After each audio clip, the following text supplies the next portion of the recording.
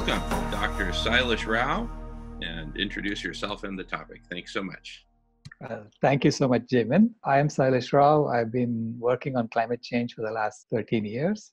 I gave a series of webinars last year on how not to go extinct, and I wanted to update them. So I'm going to do this over the next 7 sessions because things have changed so much.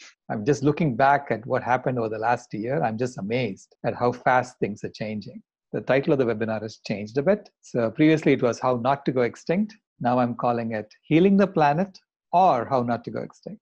Okay, so that's the goal. So healing the planet gives it a positive spin on what it is that we are doing. I mean, it's healing the planet requires us to heal ourselves, heal our relationship with nature, heal our relationship with the animals, essentially reverse what we are doing. So I'm going to be talking about transformation instead of change. Change is inevitable, but transformation is intentional. This is what Tracy Martin said. Change is going to happen to us, whether we like it or not. But transformation is something that we choose to do because we anticipate that we have to change anyway. And I'm going to be talking about exponential transformations. Professor Albert Bartlett at the University of Colorado said the greatest shortcoming of the human race is our inability to understand the exponential function. So we tend to think that whatever is happening to us will continue to happen forever. And then we get really amazed when things have transformed. Most major historical events were exponential transformations. And this is what we remember. We don't remember the period between those transformations. I see exponential transformations as normal in the course of history. So the way I'm going to organize this, I'm going to be talking about background and context first, and then I'll give you examples of exponential transformations just over the last 100 years that we have gone through, and you see what happened at the other end of it. And then we'll talk about how to transform our stories and how to transform our game. Because it's through stories and games that we coordinate actions among ourselves. So this is how billions of human beings can do something cohesive together through stories and games. So the background and context. I'm going to give you an example from my life. This is a fire that happened in my home, okay, in 1993. And you'll see that the middle garage is the source of the fire. And the middle garage is where I had a brand new car. I parked a brand new car the previous evening. The next morning, the car caught fire and created a conflagration in my home. So of course, we ran out of the house. And then I called the dealer up and I said, what the hell did he sell me? And he said, oh my God, it happened to you.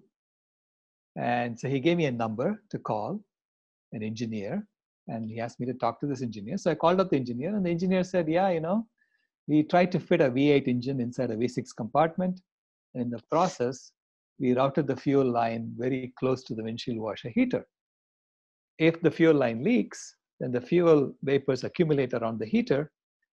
And as the ambient temperature goes up, which happens in the morning, it ignites. So yours is the 8th car that caught fire. And headquarters is waiting for 10 cars to catch fire before they issue a recall. So we actually fixed the problem in May of 1993 by putting a sleeve around the fuel line, which costs 50 cents. But headquarters is waiting to see whether they really should do a recall for all cars manufactured before May of 1993. The reason I'm telling you this is not because of what happened. I mean, engineering is not an exact science, and so you will have bugs, and you will have to figure out how to fix them and how to work around these issues because nothing is going to be perfect. I understand that as an engineer. But I'm telling you this because of what happened next. The car company sent a team of experts to examine my fire.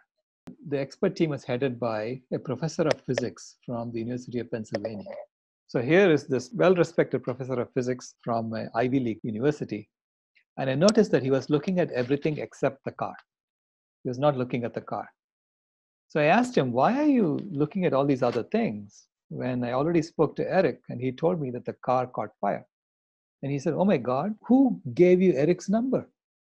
Then he went and complained to his team. He said, how can I do my job if this guy is calling Eric behind my back? He knows everything. What was his job? His job was to come up with an alternate explanation for the fire that does not involve the car. So even though everyone in the back knew that the car had this problem, they were working on how to fix it. But publicly, they were pretending that this wasn't the problem. There is some other issue happening here. And that's exactly what we are doing to the planet. I mean, this is crazy, right? But that's exactly what we are doing to our problems on the planet. So Earth is on fire. And the Earth is on fire because we are setting fires. So these are the fires that we set between May 1st and May 10th in 2019. This is a NASA satellite picture of the fires that were set. And why do we set these fires? We set these fires to burn down all vegetation that our cows do not eat. So if our grazing animals don't eat this vegetation, we slash it and then we burn it. So that the only thing that is allowed to grow is what our cows and goats and sheep can eat. So this is grazing land and management of grazing land, and this is why we are setting fires. Yet, we don't want to talk about the reason why we are setting these fires, which is our consumption of animals, our treatment of nature, our treatment of animals. I mean, that is at the core of our environmental problems. Yet, we don't want to talk about it. Okay? The UN identified 3 major issues in 1992. The first, the loss of biological diversity. So they formed a convention on biological diversity, and its purpose was to conserve biological diversity on the planet and to ensure the sustainable use of its genetic resources. This convention was meeting once a year, and then it stopped meeting once a year and started meeting once every 2 years. Now, did they start meeting once every 2 years because they've solved the problem? No. I mean, every one of the goals that this convention came up with has not been met. None of them have been met. They were supposed to halt biological diversity loss by 2010. Nothing happened. And why are they pretending? Because the leading cause of this is our consumption of animals, and they don't want to talk about it. Okay? It's just like the professor at my fire. The second is the UN Convention to Combat Desertification, and its purpose was to reverse and prevent desertification and land degradation. And even this convention is now meeting once every 2 years. Not because desertification has been halted. In fact, desertification is happening at the fastest rate ever. It's because the leading reason for this is what we are doing to animals, and they don't want to talk about it. So the only thing we keep talking about is climate change now. Because climate change is being framed as a problem that's caused just by fossil fuels. Okay? And by framing it that way, we can focus on that. So we can focus on something other than the car that caught fire. So like the professor was focusing on the heater in my garage. He said the heater caught fire first, and then he threw flames at the car and made the car catch fire. That was his explanation for why my house fire was happening. This is similar to that. We are lying to ourselves. We are pretending that the leading cause of climate change is not animal agriculture, but it is just fossil fuels. But if you look closely, you will see that that's not true. And why are we doing it this way? President George H.W. Bush went to the Rio Convention and he said, the American way of life is non-negotiable. The way it was interpreted is that the pursuit of consumption, consumerism and the pursuit of pleasure is non-negotiable. That's the way it was interpreted. But he also said, think of every challenge we face. And the solution to every challenge is education. And he's absolutely right about that. So when we educate ourselves, when we really understand what is the root cause of all of our problems, we will do the right thing. In fact, I am all for the American way of life. I love the American way of life. The specifications are amazing. The specifications are amazing, but the implementation is the exact opposite of the specifications. And that's our problem. All men are created equal. Well, I interpret that to mean all beings are created equal, not just all men, all women, all beings are created equal. And we all have the inalienable right to life, liberty, and the pursuit of happiness. And I'm all for Dr. Martin Luther King's dream. But if you look at what we are really doing, the implementation, it is the exact opposite. Instead of the inalienable right to life, we have the greatest killing machine in human history. Instead of liberty, we have the most incarcerated population in human history. And instead of the pursuit of happiness, it has become the pursuit of consumerism and the pursuit of pleasure. And we have become the most medicated population in human history. When specification and implementation don't match, it means that we are not facing reality, that we are deluding ourselves. There's a mass delusion at play. Richard Feynman said that, and as an engineer, this is my job. My job is to match specification with implementation. This is how I do it. I do it by facing the truth. So Richard Feynman, when he was asked to examine the challenge of disaster, he said the reason the disaster happened is because we knew something was not going to work, and yet we pretended it's going to work. So for a successful technology, reality must take precedence over public relations. But nature cannot be fooled, because nature is blindly implementing the truth. And why are we doing that? Because of the game of money.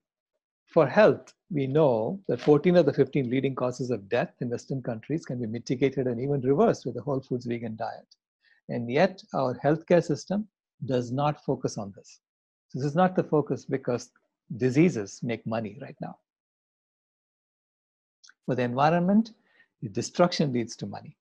This is why the IPCC does not focus on animal agriculture. And they talk about solutions that bypass animal agriculture, even though they say that we have to change within the next 10 years. It is the root cause, and yet we don't look at it. Just like the professor who didn't want to look at the root cause of the fire. Because there are two main engines of planetary destruction that humanity has created. First is the killing machine, which is spearheaded by animal agriculture. And the second is the burning machine, which is fossil fuels and industry. And we can analyze what each machine is doing and see which is really the leading cause of climate change. So what is the leading cause of climate change? Well, you look at the gases that we have put into the atmosphere since 1750. Carbon dioxide is causing about 1.68 watts per square meter of heating. Aerosols, sulfates, and surface albedo are causing negative 1.1 watt per square meter of cooling. So it's actually cooling the atmosphere. And then other gases like methane, nitrous oxide, HFCs are adding another 1.7 watts per square meter of heating. So the total is about 2.3 watts per square meter of heating. And that's causing the climate change. Okay? This is the extra heating that we're doing. Now you can then analyze how much each of these machines are causing. The annual emissions of the burning machine. It's 87% of the CO2. And we are adding 39 gigatons of CO2 per year.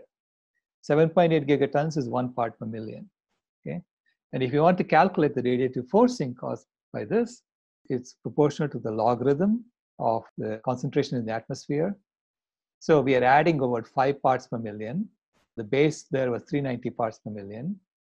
So anyway, you calculate this function, you will see that this is causing about 0.027 watts per square meter of heating every year. Okay? The CO2 from the burning machine. It's also causing 23% of the methane. And the methane is proportional to the square root of the concentration in the atmosphere. So this is the function that we have to use to calculate the impact of methane. And the methane is causing about 0.022 watts per square meter of heating per year. Now, the burning machine is also responsible for 100% of the SO2, the sulfur dioxide. Almost the entire sulfur dioxide is caused by burning coal and oil. And that is causing negative 0.95 watts per square meter of cooling. So overall, when you add this up, the burning machine every year is causing about negative 0.9 watts of cooling. Cooling, it's not heating, it's cooling. So this is why Jamin is right about solar radiation management. We need to compensate for this before we shut down the burning machine. We need to put reflectors in place to provide us with 0.9 watts per square meter of cooling before we shut down the burning machine. So this is what Jim Hansen called the Faustian bargain on fossil fuels. What he means by that is that we are adding these permanent greenhouse gases like CO2 in the atmosphere. At the same time, it's giving us this cooling. So we are stuck with adding more and more. We're burning more and more fossil fuels until we sort out this problem. Okay? Now look at the killing machine. Killing machine is responsible for 31% of the CO2, which is a 0.009 watts per square meter of heating. It's responsible for 37% of the methane, which is 0.035 watts per square meter of heating. And it's using up 37% of the land area of the planet just to graze the animals. And on that land, we are constantly burning the vegetation to prevent anything new from growing. Okay? The opportunity cost of that is 34.5 gigatons of CO2, which is from a paper by Searchinger in Nature from last year. And so that causes an additional 0.06 watts per square meter of opportunity cost heating. If you shut down the killing machine today, we will start cooling the earth by 0.1 watt per square meter per year. Per year. So within 20 years, we can bring it down, close to zero, right? So this is why I say shutting down the killing machine is the number one thing we should be doing. Shutting down the animal agriculture industry is the number one thing we should be doing. And this is like putting the sleeve on the fuel line in the car. It's simple. For us as a species, it's about eating this versus eating that, or wearing this versus wearing that. And for the animals and the planet, it's a matter of life and death. It's a matter of extinction or no extinction. And we can see how we can reverse climate change by looking at the land use and how much carbon is stored on land. So 12% of the land is currently being used for raising crops. Half of the cropland output is going to feed our animals. Another quarter is going to fuels. So only 1/4 of the cropland output human beings are eating directly. Okay? And then we use 37% of the land area of the planet just to graze the animals. And because we keep burning the vegetation that grows on that land and we keep depleting the soil by doing that, it only stores 2% of the land carbon. Now, on land, we are storing 3 times as much carbon as in the atmosphere. Therefore, if you want to reverse what's happened to the atmosphere, we have increased the atmospheric carbon by 30% over the last 200 years. We have to increase the carbon on land by 10%. So on this 37% of the land, if we raise this from 2% to 20%, we can literally reverse climate change. So it's fairly easy to do. I mean, we can do it. We are human beings. There are 7.8 billion of us. And if we put our minds to it, we can easily accomplish this within the next 20 years. So next, animals. As far as the animals are concerned, again, it's the money game that we are playing makes us destroy the planet and their life. So if you look at the wild animal population, the total weight of wild animals 10,000 years ago was 200 million tons. By 1970, we had wiped out 60% of them, down to 80 million tons. And our population was about 3 billion human beings in 1970. And so our weight was equal to the weight of all the wild animals that lived 10,000 years ago. And on top of that, we were raising farmed animals that were double our weight. And they were eating 3 times as much food as we eat. Then fast forward another 40 years, by 2010, wild animal population went down by another 52%. So which means they're down 80% from what they were 10,000 years ago. Our population doubled. And on top of that, we were raising farmed animals, eating 4.5 times as much food as we eat. So overall, their weight was equal to 9 times the weight of all the wild animals that lived 10,000 years ago. Now, even from this, you can see what we are doing to animals is the root cause of what's happening to us. If we stop treating animals as objects and start treating them as they also have an inalienable right to life, liberty, and the pursuit of happiness, we can solve this problem. And finally, for love, I think it is time for us to recognize that we are part of something much, much bigger than just individual human beings. And because of that, we are going to be asked to transform ourselves. And this is happening through exponential transformations. It's already happening, okay? I'll show you how it happens. And if you look at human history, all the major significant events have happened through exponential transformations. In 1914, if you look at Gandhi's photograph from India, he was wearing a suit and a tie. He was a lawyer. And by 1920, you can see that he has changed his clothes because he started the Khadi movement in 1919, exactly 100 years ago. And the Khadi movement, he convinced the people of India to change their clothes from British clothes to Khadi clothes made by Indians in India. And his idea then was to strike at the number one industry in England at that time, which was the textile industry. This is how he was going to free India from colonial rule. So he wrote in 1926 in the Navjivan magazine, I consider it my duty to induce people by every honest means to wear khadi. So this was not a passive man saying, here, look at me wearing khadi. It's okay, no matter what you wear, I'll be okay with you. No, he was convincing people to change their clothes from British clothes to khadi clothes made by Indians in India. And by doing that, he united the people of India in a common cause. Because they all saw each other wearing khadi, said, yeah, we are all part of the same movement and we are trying to get the British out of India. And by 1930, you can see everyone was wearing khadi. And the British government is on its knees begging to negotiate with Gandhi. And this is why they imposed the salt tax, which is what this march was about. Doing this started the negotiations that led to Indian independence in 17 years. So this was an exponential change that happened in India. Over 180 million people were wearing khadi in 10 years. Okay? Same thing happened in the US in 1962 when President Kennedy said, we choose to go to the moon, at Rice University in 1962. People laughed at him. Said, what? We don't even have technology to send people up to space and bring them back safely. You're talking about sending people to the moon? But it inspired the people of America. And scientists got together. They broke down the problem into pieces. And then they addressed each piece, solved it, and man was on the moon in 1969, in 7 years. This was an exponential transformation that occurred, in technology. Same thing happened with the internet. In 1995, I remember this article in Newsweek saying the internet is going nowhere. Who's going to read things on the internet? Who's going to buy stuff off the internet? It's going nowhere. Okay? And in fact, he was complaining about too many connections. Try again later. All these hourglasses that show up and you're just looking for the Battle of Trafalgar. Right? And so I was working on that. I was trying to make the connections much more robust. And within 8 years, I overheard someone say, I cannot live without the internet, because we made the backbone much more robust. We made it run 10 times faster. And Google guys were there and they were able to show when the Battle of Trafalgar was happening. The internet is what it is now because of this exponential transformation that happened. The vegan movement is the same thing is happening now. In 2015, when I presented this paper showing how if the world goes vegan, we can literally reverse climate change, people came to me and they said, yeah, you're right, but it'll never happen. I said, aha, I've heard this before several times. And then I started observing the exponential transformation that's happening, okay? Because in 2016, the search for the term vegan exceeded the search for the term Coca-Cola for the first time ever. And it was happening in all the rich countries of the world. The vegan movement was exploding.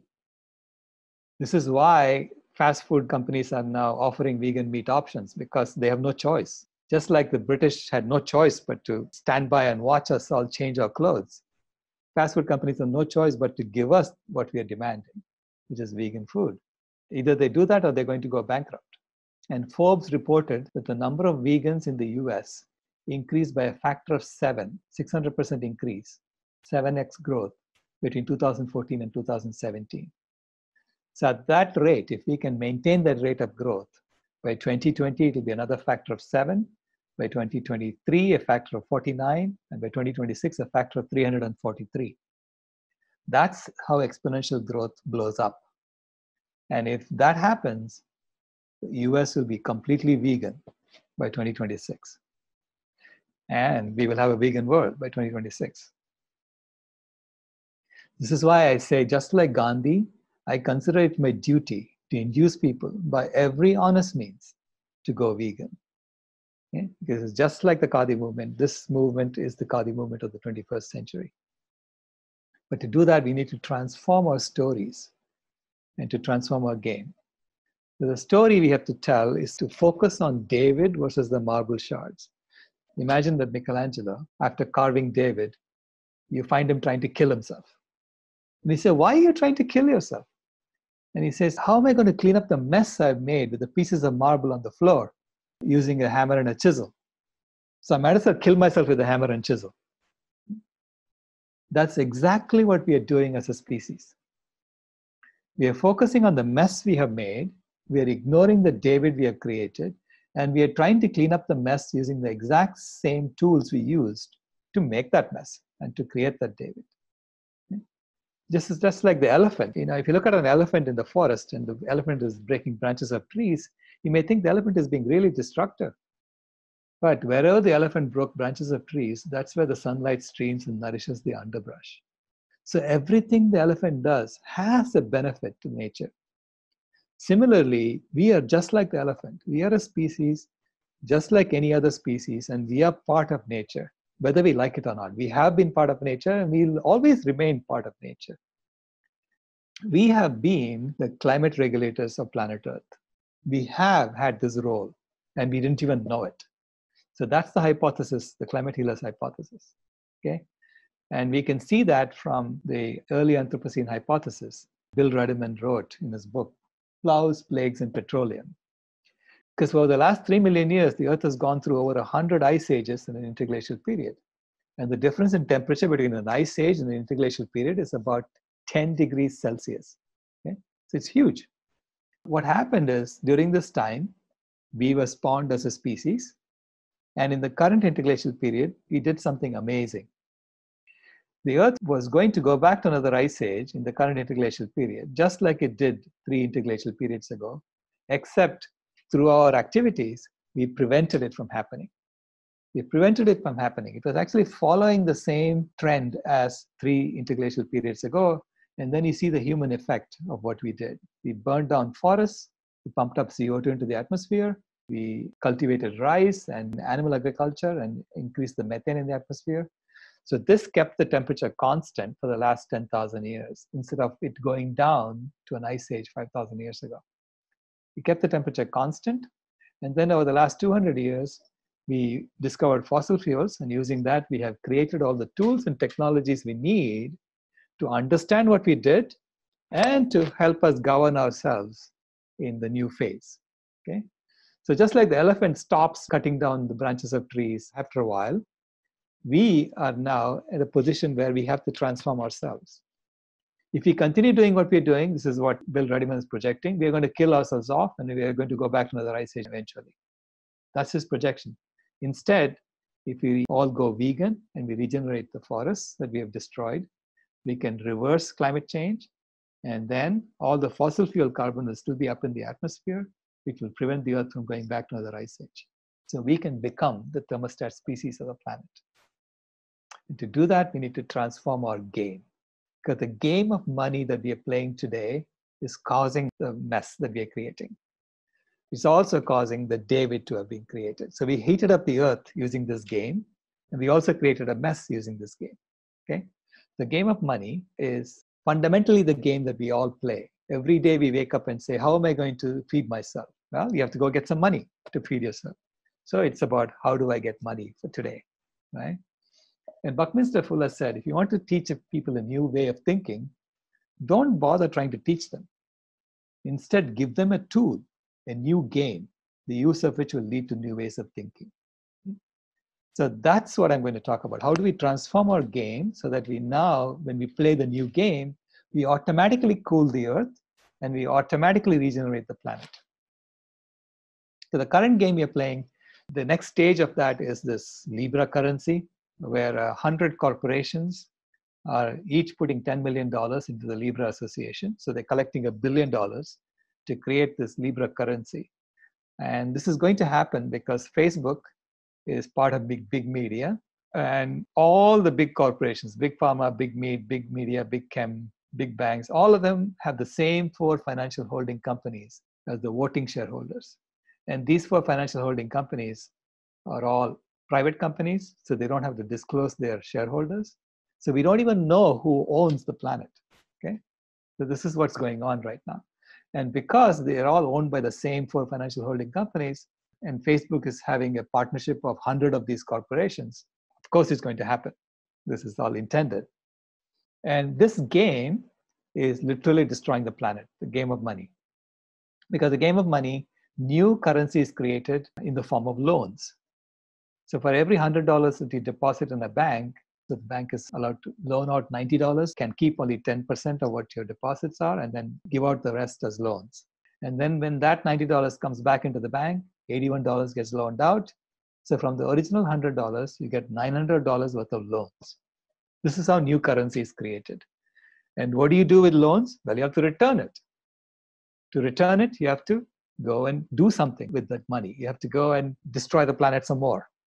So we are creating a system, a game in which we automatically have to grow, and we also automatically have to fight with each other. We have to compete with each other. Okay? That's how the game is played. How do you earn money in the game? Well, you can go beg. I see a whole bunch of people doing that in street corners these days. Or you can go borrow from a bank, or you can go work, which basically is slavery. So you can see there is a trap there. The guy goes to get the money. Or you have to be creative enough to come up with new ideas which get funded. And very few people can do this. So most of us are stuck in the first three. And this game discourages natural abundance. So for any given demand, the supply is here, you get a certain price. But if the supply increases, which means you have an abundance, the price plummets to zero. And I've seen examples of this happening. I mean, I went to India 3 years ago where there was a spate of suicides among potato farmers. Potato farmers were killing themselves because they grew too many potatoes. They grew too many potatoes and the price of potatoes plummeted, so they couldn't return the loans that they had borrowed from the bank. And so they were drinking poison and killing themselves off. Because that's the game you're playing. It's a game in which we value scarcity. And when you value scarcity, you're going to get scarcity. This is like going and asking for scarcity from nature, and nature is going to give it to you. That's what you want. It promotes artificial scarcity. Right now, human beings are extracting 9 billion tons of food from the planet. Okay? 9 billion tons of plant food. And we only eat 1.5 billion tons of food total, human beings put together. So what are we doing with the rest? Well, we feed it to our animals. Animals are eating 7.3 billion tons of food, and they're providing 0.26 billion tons of food, which goes into this processing block, and it comes out as 0.19 billion tons of food. So from 7.2 billion tons of food, you get 0.19 billion tons of food. That's the total weight, almost a 40-to-1 reduction that happens. And the animals also provide 0.14 billion tons of other substances like blood, bones, and skin, and things like that. This is why I say going vegan will address this problem. Just eating plant-based does not do it. When we go vegan, we are particular about what we wear. We are checking whether there are animal products in anything that we buy. So we force corporations to change, to stop using animals for any purpose whatsoever. And when we do that, we are dissolving this whole block, this production block. So this game, we started out with 9 billion tons of food, and it creates just 1.5 billion tons of food at the end of it. And it's a game of creating artificial scarcity, because there are about 900 million of us who are going hungry every day, okay? Even though we are extracting 6 times as much food as we really need for the same number of calories. The same with calcium and milk. We are told you need to drink milk, otherwise you're not going to have enough calcium in your body. And then you discover that chia seeds are more calcium than milk. In fact, it's factor 6. It promotes perverse subsidies. So we keep propping up this industry, even though it is on its deathbed right now. In 2018, this is how much meat and dairy was stored by the US government. They just bought the meat and dairy and they store it in refrigerated warehouses. And after 1 year, they dump it. You can see the size of this warehouse in relation to the size of the Capitol building. This game promotes death, disease, and destruction. We pour all these toxins out into the environment, over 250 billion tons of toxins into the environment, and it's not regulated. And it's deliberately not regulated in this game because we are making money creating those toxins. And then those toxins get concentrated on the animal foods that we eat.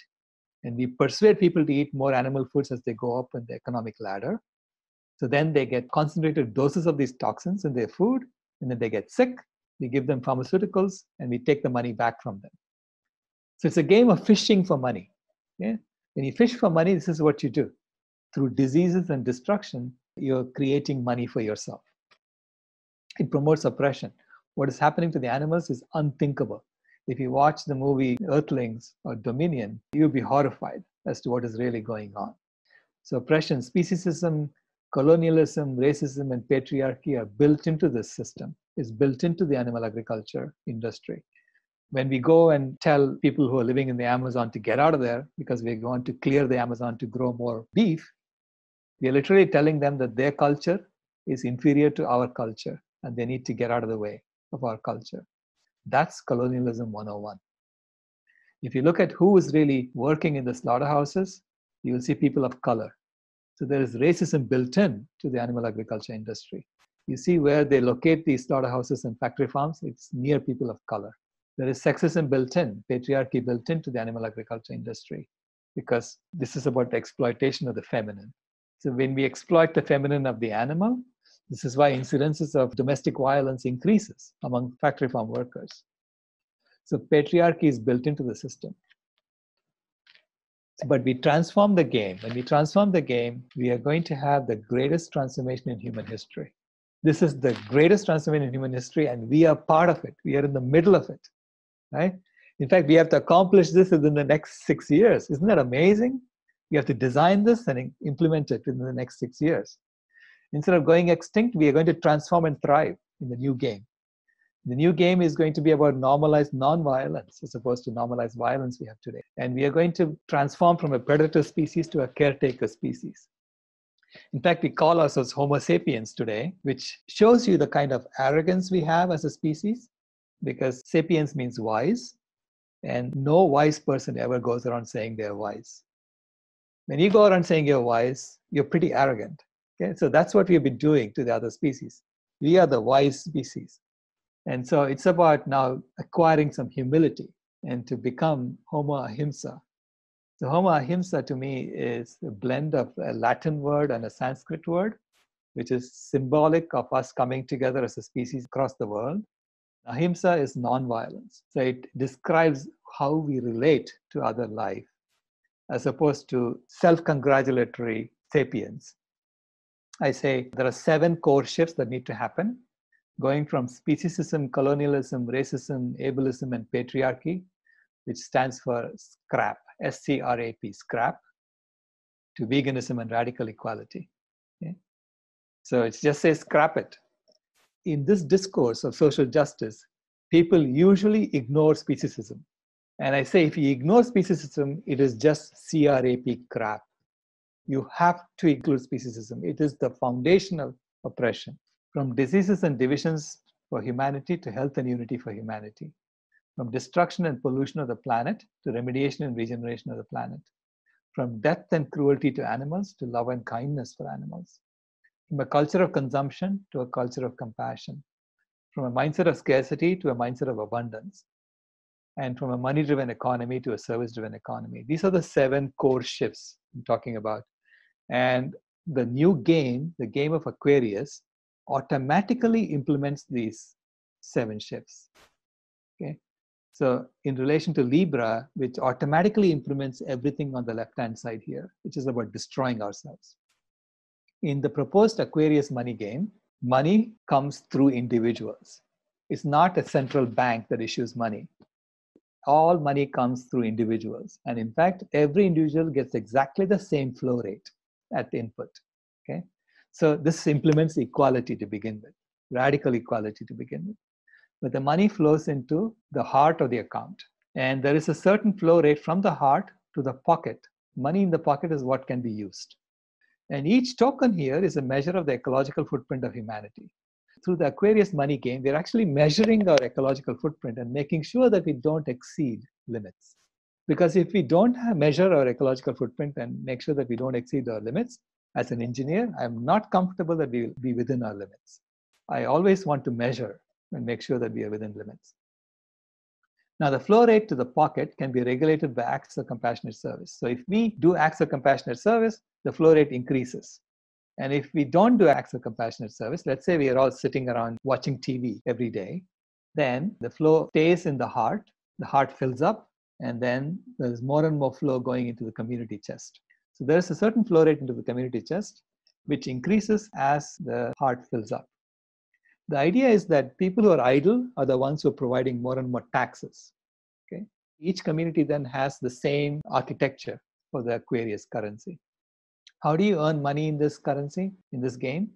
Through doing service to other human beings, doing service to the earth, service to animals, and by being creative. It's the same 4 possibilities. So this encourages us to become proactive, to do things like cleaning up the plastic that's out there. That increases the flow into your account. And this has to be based on an open source economy and ecology. There is no such thing as it's my idea and I'm going to make money off of this idea. No, every idea is built on other people's ideas. So there is no such thing as my idea. It's an idea that came that has to be donated to the whole. So it's all for the good of the whole. So it's an open source economy and ecology. It aligns with our true nature because we all are compassionate to begin with. So this is why in the game, acts of compassion get you rewards. It raises our consciousness. It makes us feel like we are part of nature and we are doing something for the good of the whole. Okay?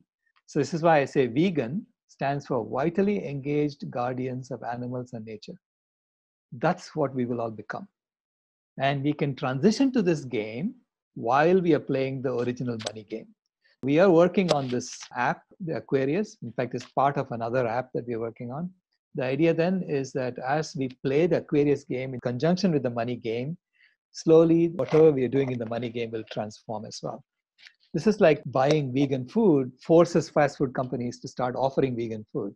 So when we buy ecologically sound products, it will force corporations to behave that way. So it creates a transition path from the old game to the new game. And it implements everything we need on the right-hand side of the core shifts. And I say instead of 101 corporations putting $10 million each, this game should be funded by individuals putting exactly $101 each. But we must choose to play this game. This game cannot be played by force. We cannot force people to play the game. We must choose to transform ourselves. The ends don't justify the means. Just because we want to get to a planet that's thriving, we cannot force people to play games, but we can persuade them. So I use the analogy of Henry Fonda in 12 Angry Men.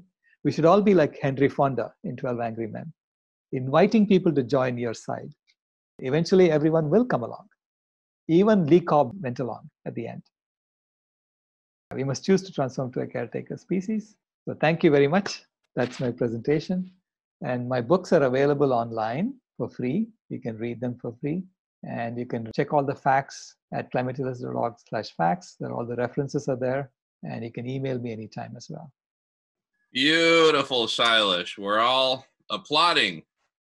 Thank you. And very grateful. Very grateful. Oh my goodness. I'm so inspired that we have a leader, you, who is so committed and is changing so many of our lives. As I look around the faces here today in this video conference room, I see so many people whose lives are touched by you on a daily basis. You've brought so many of us together. You know, Silas, just before you joined, we were talking about the coronavirus and how that's temporarily or otherwise shutting down industry, which in turn is reducing global dimming, which is therefore increasing the heat load. And we talked about all the urgency, the extreme urgency that that represents. The solutions that you're putting on the table are so urgent. Along with SRM, there's a small number of solutions that are just super urgent. And so we were talking about what if we were to just focus on that? And to get these solutions implemented is going to require the input and cooperation of all of us. Chime in with any questions or comments specifically for Dr. Rao. Emery has his hand up.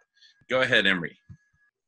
I think as we proceed in expanding our knowledge, we're going to have to be patient. We're going to have to be repeating ourselves many, many, many times, because as new people come, we're going to have to reiterate the details that are required for people to get the understanding necessary to move ahead. So I just wanted to mention that. Thank you. You're absolutely right. You're absolutely right. You know, it requires patience. This is why I mentioned Henry Fonda's character in 12 Angry Men. It's a good example of how to bring people to your side. Everything he does is something that we should be emulating as a group. Being welcoming of people, getting the next segment of population to come along and join us with the SRM and collective intelligence and veganism, because this is the core, the 3 pillars of the new system. We have to do solar radiation management for the rest of creation. I mean, we are stuck with it because we are the ones who have the capacity to alter the climate of the planet. We know that now. So it's not a short-term thing. I mean, it's a long-term commitment we are taking on as a species to maintain the climate of the planet. All righty. Ray has his hand up. Welcome, Ray, and take it away. Silas, many Americans feel that the Green New Deal is our best hope. How does it fare when evaluated against your 7 core shifts? It scores 0 out of 7. By ignoring speciesism as a core oppression, the Green New Deal does not really address the problem. So it's a little bit like the professor looking at everything except the car. It's not like the scientists don't know that our relationship with nature is the core problem. They all know that. We are pretending not to know. as long as we keep pretending that something is true when it isn't, we will never do the right thing. I don't believe you mentioned your white paper. Can you talk about that for a little bit? I used the data from the white paper showing you the impact of the killing machine and the burning machine. So that data is taken from the white paper, but basically it's straight from published literature. The white paper to me was something that Jane Wells Mitchell asked me to write, and that became a turning point. It forced me to put my thoughts down in one place about this. Why am I doing what I'm doing? That was her question. She said, why do you do what you do? Explain to us why you do that. And so I decided to write it down, and that helped a lot in focusing my thoughts. And I'd written about it in my books, but it wasn't all put together in one place like the white paper was. This is why when I look back and see how much has changed since October of last year, it's huge. I feel like I'm in a different era altogether. Yeah, somebody mentioned just a moment ago that we have to repeat ourselves. We have to repeat this message again and again. And you've done this presentation a few times, but it keeps evolving. I'm hearing nuances to it. This is a growing idea, and people are going to get involved with it. And your white paper is being shared around quite a bit. Yeah, form of it is being considered for publication in the Ecological Society journal, but they are hesitating to publish it because they say that it's already published on your website, so why should we publish it? That's the response I got back. And you had a lot of people who have been, had the white paper in their hands. They read the first line and they go, well, is this peer reviewed? Has this been published anywhere? So it's become a catch-22. Right. Are they going through a peer review process? Have they evaluated the content? Yeah, they're going through a peer review process. They want to call it a review paper. So this way they can still publish it, going through the peer review process for that. And I guess it qualifies as a review paper because you're bringing together a lot of already published work. You're not introducing anything new other than, hey, look, when you put these blocks together, you get this solution, revealing this huge blind spot that the science community, especially the climate change community, has been ignoring. It's not a blind spot. I think they all know.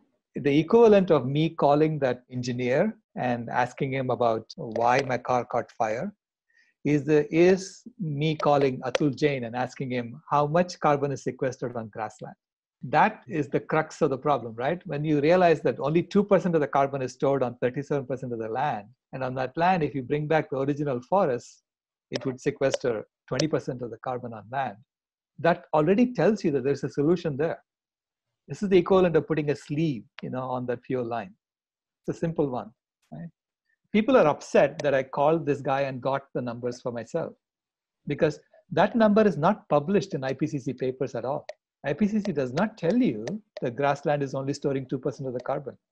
They don't tell you that. Grazing lands are so poor at storing carbon. They don't tell you that because they know that once you see that, you will put two and two together and figure out that there is a solution. It's a logical thing, right? Just like I happened to get hold of that engineer and talk to him about my car, I happened to get hold of Atul. In fact, I tried to get hold of Atul because I wrote to every member of the Land Carbon Committee in the IPCC. Atul was the only one who responded to me. Beautiful. Really great conversation. We got a couple of folks with their hands up. We got Jim, followed by Emery. Go ahead, Jim. Thank you, Dr. Rouse, for the brilliant presentation. To me, seems like a holistic approach. Without solar radiation management, without initial cooling of the planet, we're losing habitat. Right. And I think growing any plants require good soil, good habitat. And if we're in a drought, that 30% of the land used for animal agriculture, we lose habitat, we lose part of that 30%. What you're describing is a long-term solution for a healthy organism that can be restored. Given that we have so much 416 parts per million of carbon in the atmosphere right now, and looking at the Paleocene, Eocene thermal maximum of 65 million years ago, we're not dealing with a healthy planet right now. We're dealing with a very unhealthy organism. And I think the biggest question we all have is how much time do we have? Do we have the 20 years that you're proposing for this solution to work? So I think the only hope is for solar radiation management, and that's a desperate Hail Mary pass right now. But I do believe that it's a healthy lifestyle that you're proposing. So I give you so much credit for all your work that you've done, and I think humanity owes you a debt of gratitude. So thank you very much. Thank you. I've seen forests being regenerated very quickly on land that had absolutely nothing on it. So people were able to harness the water that's falling and using that to regenerate the soil, regenerate the forest. I've seen examples of this. I think nature has this tendency to heal. Just like our body, when we start doing the right thing to our body, the body heals very quickly. So the time to do it is now. The time to change, transform is now. And as we transform, we need to help Mother Nature heal herself. So there will be things that we need to intervene and do. The forest didn't come back on its own. People actually went and helped the forest come back. We are part of Mother Nature's organism. We are the healing mechanism for Mother Nature too. So we need to bring ourselves to actually do our job for the good of the whole. And when we do that, I think we can reverse this. And once we reverse this, our children are going to thank us. Our grandchildren are going to thank us for going through this process and making sure that there'll be no more ice ages forever and ever. I mean, that is a great story, right? So I say the story that we are telling, the story of transformation, the story of David, it's an amazing story, which says that we have been part of nature all along. I think stories are very important for the transformation. This story is very important for the transformation because it helps people overcome the trauma that we have gone through and heal ourselves and heal the planet in the process. Yeah, the only thing I would add is that we don't know what can happen at 2 and 3C. Right. We don't want to get there, right? So we need to figure out how to reverse that as quickly as possible. Yeah. Great discussion, everyone. Thank you. Good stuff. Alrighty, James. Good talk there, and thanks very much for to Silas there as well. So no one idea is enough, but priorities have to be taking place. Now, while the priority is being worked on, all the other ideas will be worked on as well. And as I stressed earlier, SRM is the priority. This is common sense, obviously. My mother had a very old saying, used to always say to me regarding my eating habit, everything in moderation.